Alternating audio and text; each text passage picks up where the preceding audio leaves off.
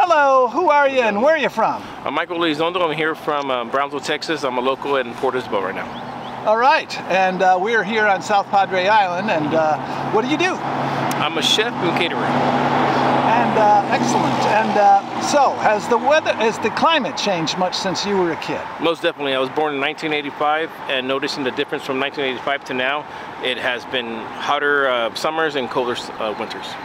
And on a scale of 1 to 10, 10 being the most concerned, on an everyday basis, how concerned are you about climate? I'm concerned 8, I want to say, because I am concerned, but I don't do anything about it. Don't do anything about it. And that's the thing. Like, we know we probably should do something about it, but I'm concerned about it. I have a daughter who's 2, and I wish I can be more involved, but I mean, you know, everybody gets caught up in their own daily lives.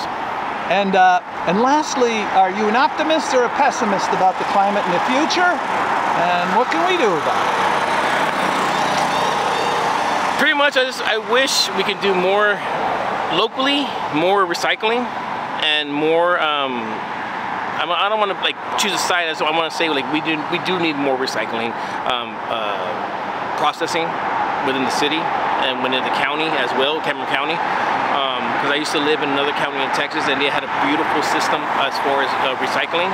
I wish Cameron County can do the same thing. I really do.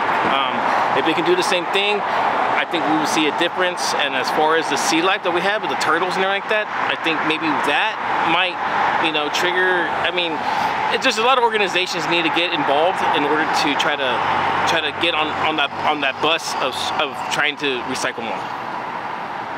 All right.